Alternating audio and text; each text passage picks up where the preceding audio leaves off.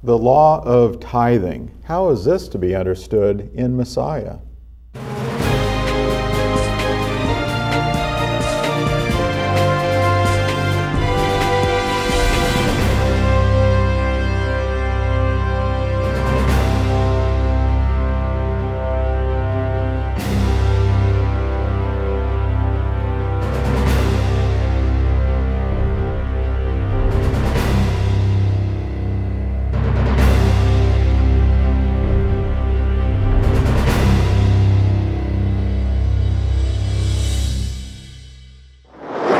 Tithing today, are we supposed to do that in Messiah? Greetings, I'm David Brett, here with John Fisher, bringing you Revealing the Truth. We have to consider some of these things because we understand that in Messiah, some things have been adjusted. They've changed out of necessity because we read that we're under a new order. No longer are we under the Levitical priesthood with sacrifices and purification rites and ceremonial aspects, and even the civil law has changed. We don't go out stoning people, but we ultimately understand that those that are defiant against Yahweh will suffer a second death. So it's not that the law has really been done away with. I mean, we understand that tithing is applicable for us. Many churches out there understand that tithing is applicable, and they'll justify it because, hey, even Abraham tithed, and that was under Melchizedek order. Well, we can also recognize that these principles, such as the Sabbath, is unchanging. It's part of the commandments of Yahweh that has been from the very beginning. In fact, if we look at the Sabbath in Exodus 16 and verse 28, Yahweh asks the question, "How long do you refuse to keep my commandments and my instructions?" Now, you have to understand why that came up. It came up because they were breaking the Sabbath, the seventh day. Now, wait a minute. They haven't even gotten to Mount Sinai for the law. You mean the law was in existence? Absolutely. When you go down to verse 34, it says, "As Yahweh commanded Moses and Aaron, place it before the testimony to be kept." Of course, this was a jar of manna that was being spoken of because they started to be fed this manna. And when we look at the word, we have to understand there's a literal aspect, figurative aspect. There are different aspects and things that we have to consider. The question's been asked about Revelation, for example. Do you have to take that literally or figuratively? Well, yes. Right. When it's literal, yes, take it literal. When it's figurative, yes, take it figuratively. But we understand that, the scholars even recognize the testimony at a minimum. That is the 10 Commandments. So you can't justify not keeping the Sabbath because, oh, that was for Israel. Well, in our last episode, we understand that Yahweh is not done with Israel. That's the apple of his eye. He's going to bring Israel, the remnant, brought into the kingdom, and he's going to keep his promises. Now, it's true that in Messiah we have those promises and more. We have better promises, we're told in the book of Hebrews.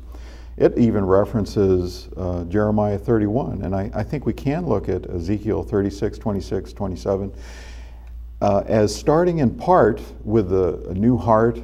In a sense, we're a new creation in Messiah. That stony heart has been taken away from us. We're still growing. The Messiah is growing within us. There are things we're still learning. But the prophecies were that we would be given a spirit so that we would be obedient to his commandments, his ordinances, which are from the beginning. So it's not that, well, later after the beginning, Yahweh put a bunch of laws there and then took them away for us today.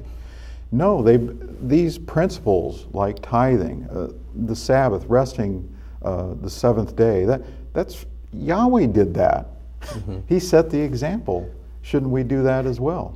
So that's what we need to look at today and consider tithing in Messiah. Right. We also need to take a look at the difference between Hebrew thinking and Greek and Roman thinking. When we talk about the law, it's really a poor translation of the word Torah as we find it in Scripture. Torah means teaching. It means It's the instruction that a father gives his son about how to live life. And if we make it into a law, like you just post it on the wall, and you have to abide by that, that turns Yahweh into something that he is not. He's not just a judge. He's a father. And he's giving us his children instruction on how to live our lives. If we get into this idea that we have to determine what does the law say, then we will be arguing from here till the kingdom comes. But we need to take a look at the scripture as a father's instruction rather than as a set of laws that are on the civil code about you have to stop at a red light and go on the. It's not just that. Yeah. It's doing the things that are good for us. Right. Well, and Yahshua, speaking of the civil code, he said, well, you've heard it from old, an eye for an eye, a tooth for a tooth, essentially. But I say to you, turn the other cheek, don't repay evil for evil, essentially, are in the sense of, you don't have to do that exactly like that was. And of course, that was civil law for Israel. He is putting things at a higher level. We're to walk on higher ground. Right. He starts listing the commandments, says, not only are you not to do it, you're not to think about it, so on and so forth. And in the Spirit, that Spirit helps us to do that. And there's a struggle between the Spirit and the flesh, of course, and we need to be circumspect of that. But I think when we read areas of like Matthew chapter 5, we have to consider there is that initial covenant. There is also the covenant or agreement in Messiah. It turns out when you go through Scripture, you're going to see both come into the kingdom. Well, how is that going to be? Well, we be changed and be spirit beings and be able to sit on Yahshua's throne and these type of things. Yes. For those in Messiah. There are going to be those not in Messiah. They may have a belief, they may desire, but they may think, well, he's coming a first time. He hasn't come that first time yet, so we're going to wait for him. Well, those people will certainly be brought in, and they'll learn, and they'll be instructed.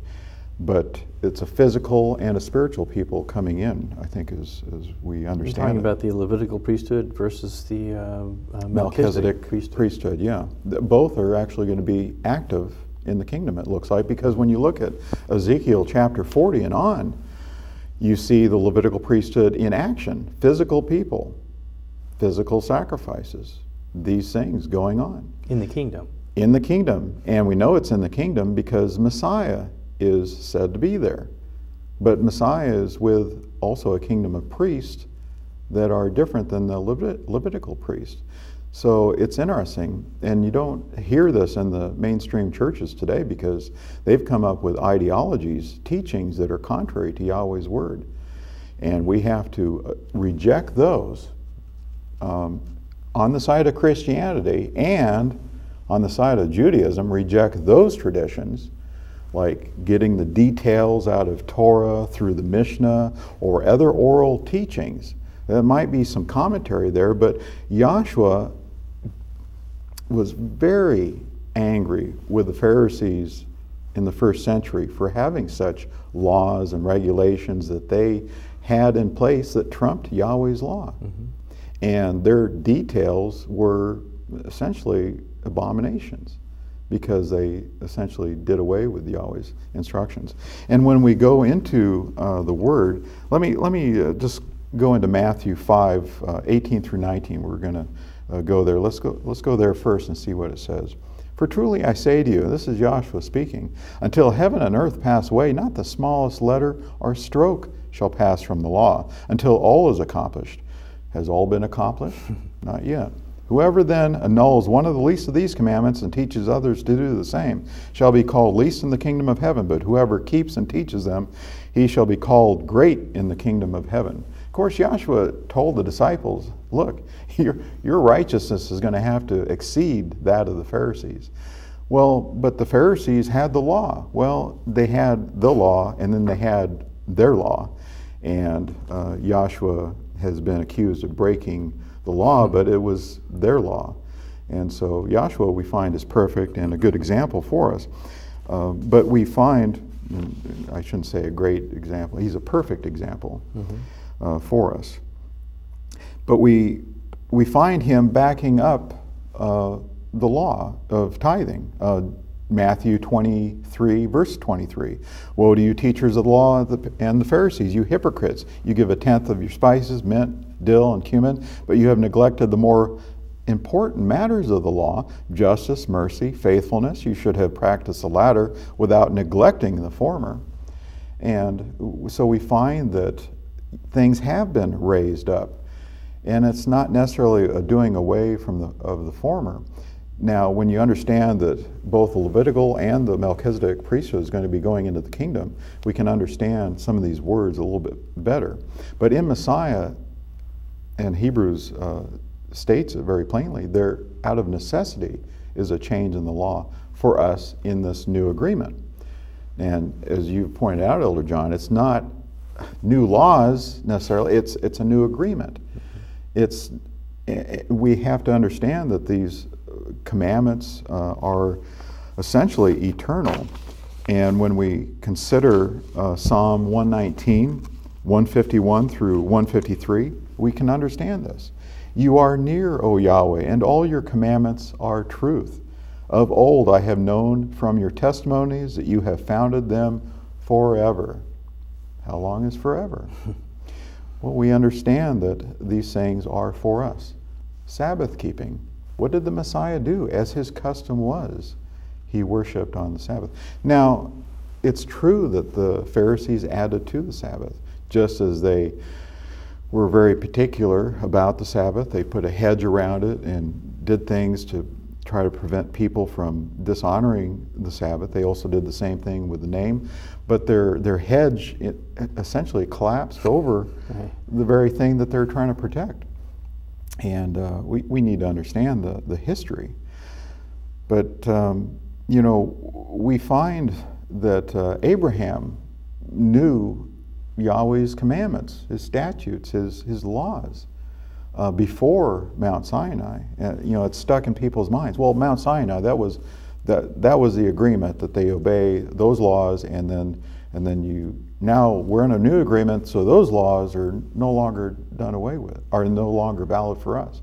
That's not true. The laws have been from the very beginning. Now there is a law that was added, and that we don't do in Messiah, but that law is applicable in and for those under the previous agreement, covenant, that will be going into the kingdom who have not accepted the Messiah, obviously. Because if they had accepted the Messiah and they are in a new agreement with him, they wouldn't have to do this law that was added. Well, what is the law that was added? It was going back to Adam and Eve. We find that an animal had to die because of their sin. Very possible. In order to clothe them, in order to cover their sin, basically. And when you look in Galatians, I mean, Yahshua is our covering. Let's close out here, and we'll come back, and we understand that some of these things may be somewhat confusing. We're going to help clarify some of these things when we come back so that you can understand as well.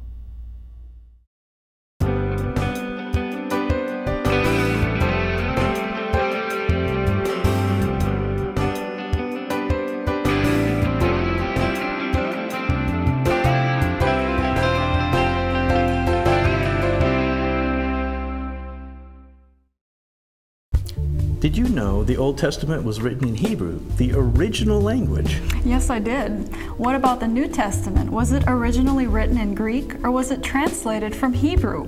And why were the revealed Hebrew names of Yahweh, our Heavenly Father, and Yahshua, His Son, the Messiah, left out of the New Testament? Those are great questions. Learn the biblical truth. Request our free pamphlet. Was the New Testament originally Greek?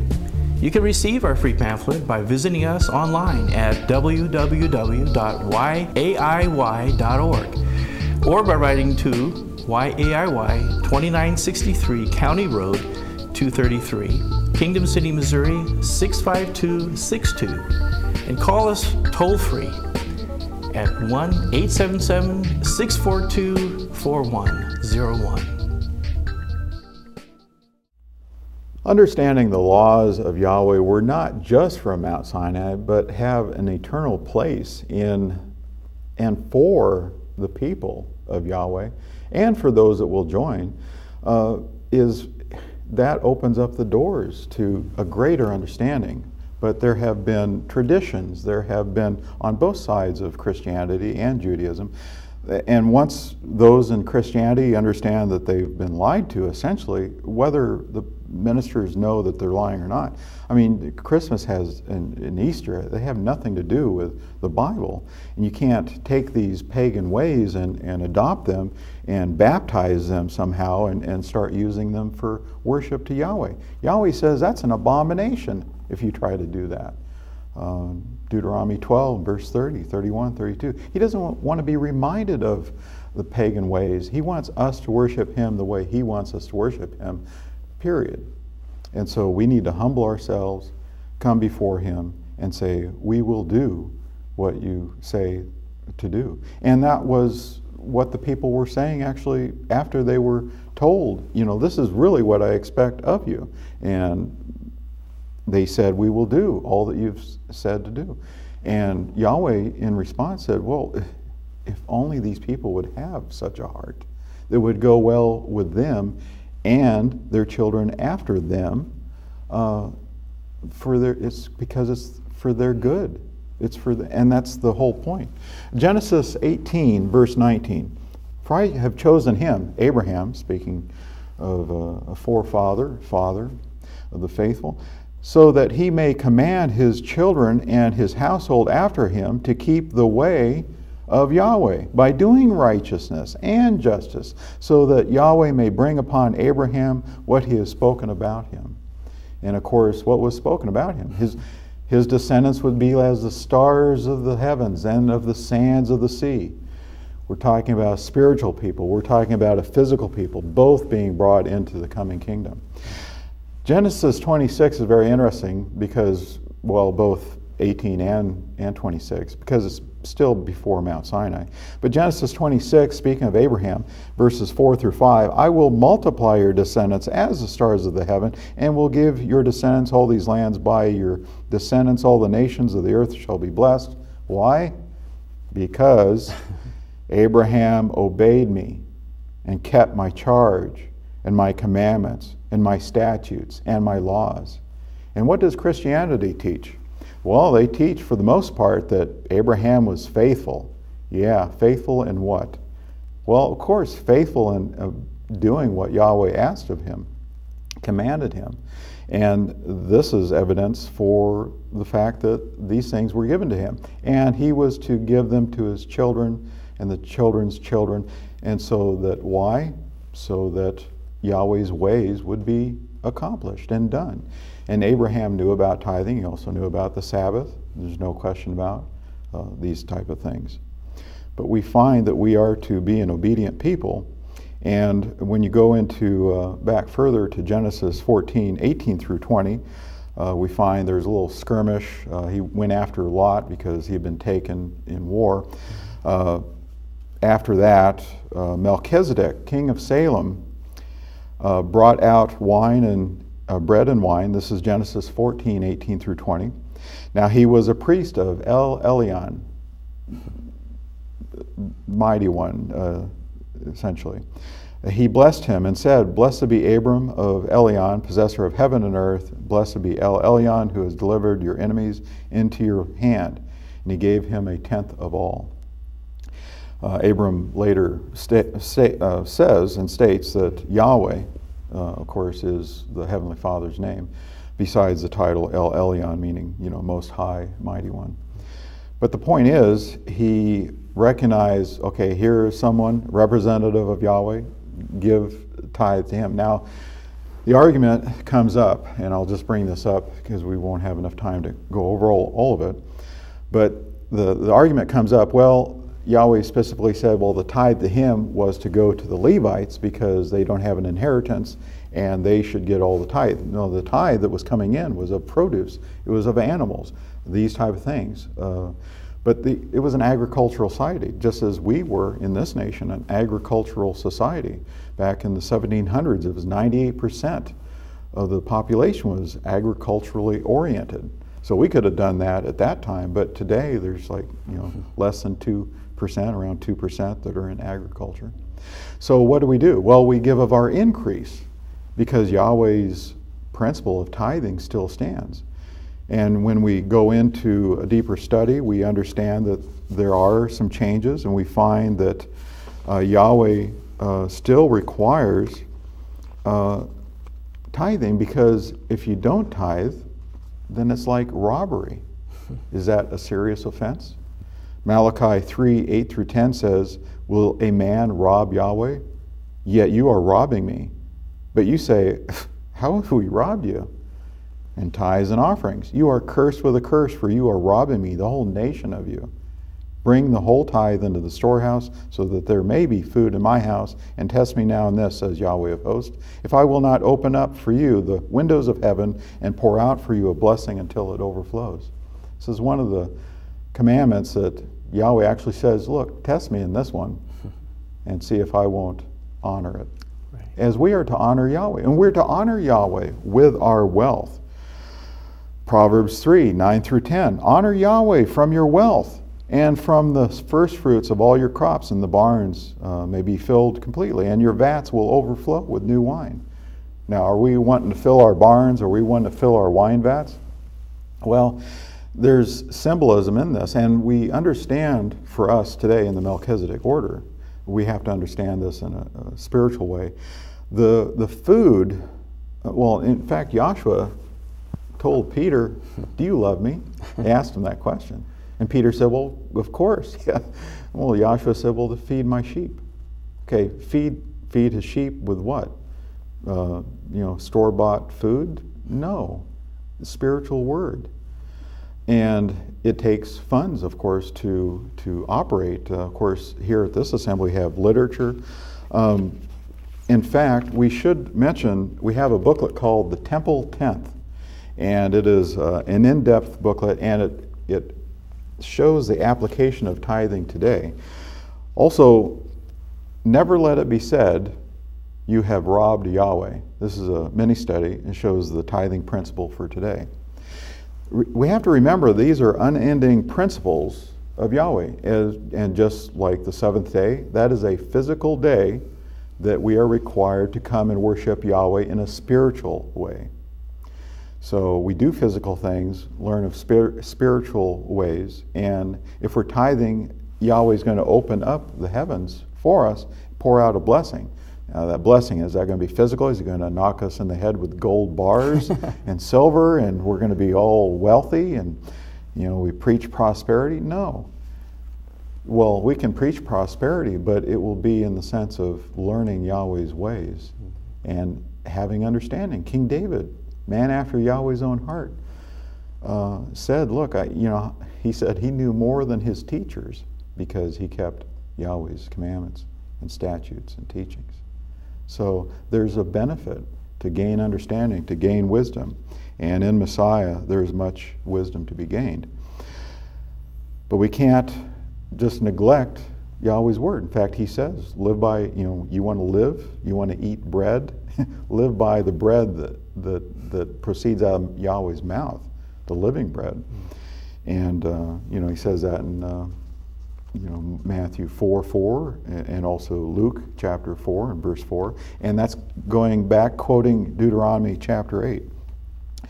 So we need to understand that there is food. We have probably 80 mini studies and about 15, 20 booklets that are available. But this is physical food in the sense, and yet it's spiritual food. But, it's just like keeping the Sabbath. Yes, it's a physical day. We come before Yahweh, worship in spirit. But he says not to come before him empty-handed. And I think a lot of churches push this, emphasize it, because they recognize the good that can come from it. But all of Yahweh's instructions are good. But again, there are some things in the Levitical priesthood that we don't. In fact, there's no standing temple unless we think of the temple that is us today, the body of Messiah. And of course, Yahshua said, look, you destroy this temple and I'll raise it up in 3 days. Well, how can you do that? It's been standing here for, it took us 60 years to build it. But these are some of the things we have to consider and grow in understanding and knowledge of the Master and of his Father, because that's the one he obeyed. Mm-hmm. And has he not given everything that we have to us? So, I mean, how much do Sure. we own in our lives? Well, nothing, essentially. Everything belongs to Yahweh. So it makes sense as a father to a son to expect the son to respect the father in the sense of, I don't want to say paying back in a physical way, but certainly we would honor our parents for what they have given to us.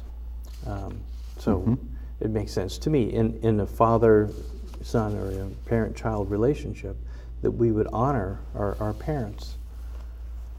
Now, initially, when the initial pouring out of the Spirit occurred, there was great joy. There was signs and wonders, really. I mean, with the tongues of fire and the wind blowing, but you know, the people were there in obedience to Yahweh. It says the upper room. Well, there's an upper room. If you look at the temple platform, as we understand, could very well be that. But the people came in for the purpose of being obedient to Yahweh. And Acts 5:32 says, you are to be obedient before even receiving the Spirit. And that's something else that's not really taught in the churches today. But these principles are known. We have them laid out in Scripture for us for our edification, instruction. Well, as 2 Timothy 3:15, 16 talks about Scripture, and that's the Scripture they had. The Old Testament, what we would call the Old Testament, the Torah, the writings, prophets. That's what they had, and it was for edification, for training in righteousness, for the man of Yahweh. So, but the initial pouring out of Spirit occurred in Acts 4 and verse 32, 33. And the congregation of those who believed were one heart and soul, and not one of them claimed that anything belonged to him was his own. But all things were common property to them, and with great power the apostles were given testimony to the resurrection of the Master Yahshua, and the abundant grace was upon them all. Continuing in verses 34, 35, for there was not a needy person among them, for all who were owners of land or houses would sell them and bring the proceeds of the sales and lay them at the apostles' feet, and they would be distributed to each one as he had need.